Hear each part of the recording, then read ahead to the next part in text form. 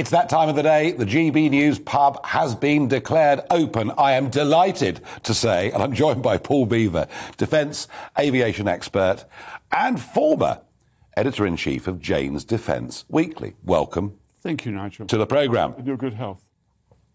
The timing, Paul, of getting you on is actually rather good because you were a freelance war correspondent. You've been an expert in BBC studios and Sky studios and kind of when you were involved with Jane's Defence Weekly, it was at a time the Falklands had been a few years before. We'd had the first Gulf War in Kuwait.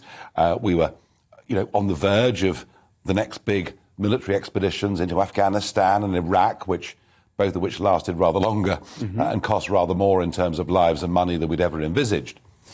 But what really interested me about this is you were somebody then who was quite a regular part of this debate. And defence itself was a big part of the national debate. It was.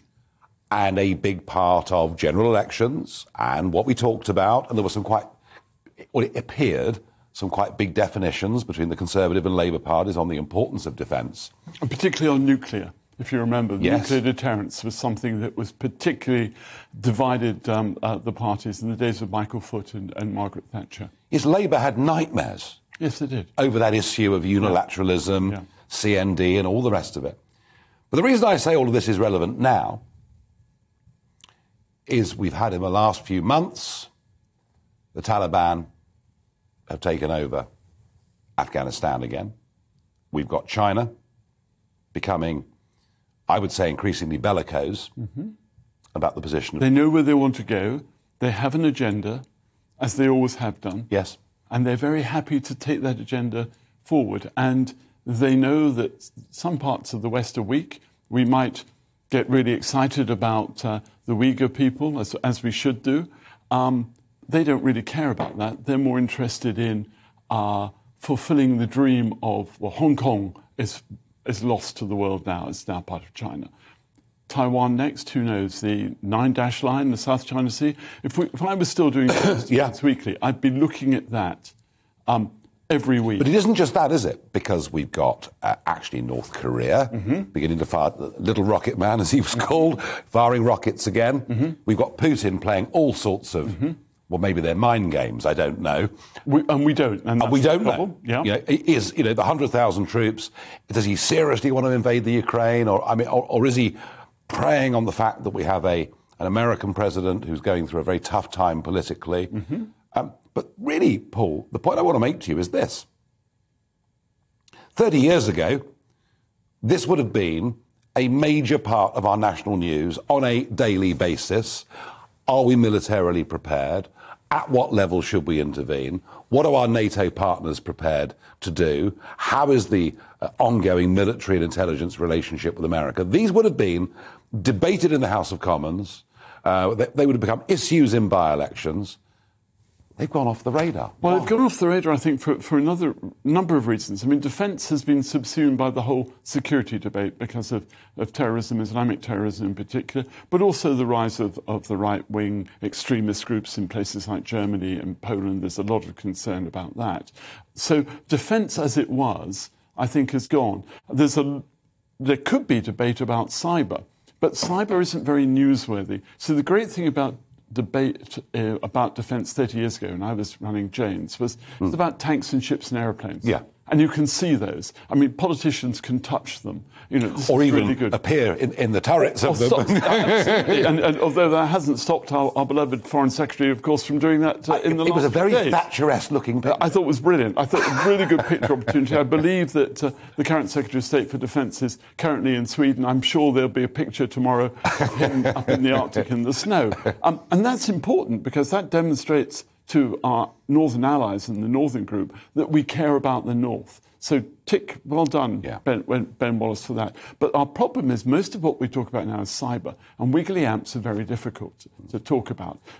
How do you show cyber? Well, you could do a Matrix-style presentation. But actually, that's why I think it's gone off the boil. And a little bit, COVID obviously has swamped everything, and the national debate. Brexit, to a certain extent, we could have debated quite nicely what happens in defence terms now? Well, I had this confrontation with Nick Clegg. Head-to-head public debates when he was Deputy Prime Minister. I did 2 of them with him, and big national audiences. It was a big deal running up to the 2014 European elections. And I said to Clegg, one of the reasons I want to leave the European Union is I don't want to be part of a European army. And he described me as a dangerous fantasist for having dared to suggest it. And of course, we know that the European Union is developing its own military capability. Can NATO coexist with European defence? Yes, I think it can. I think you have to look at how this works.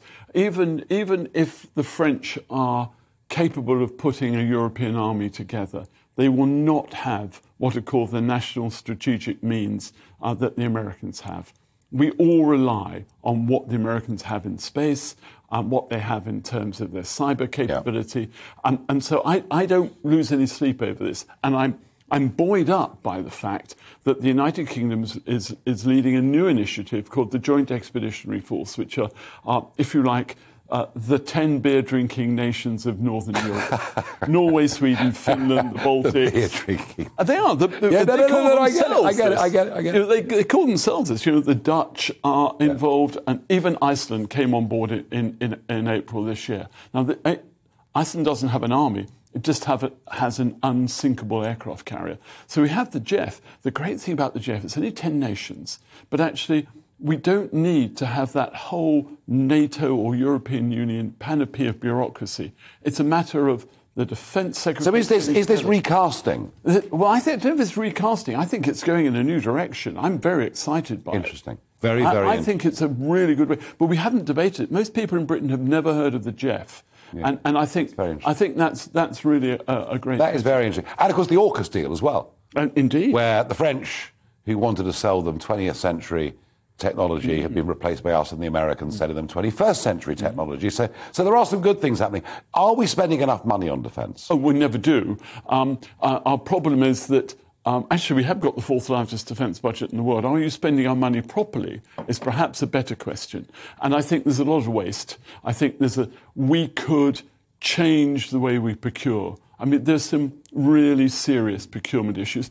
But, Nigel, there always have been. I mean, when I started doing this 35 years ago, we had problems with defence procurement. We've still got problems with defence procurement. I don't know the solution. No.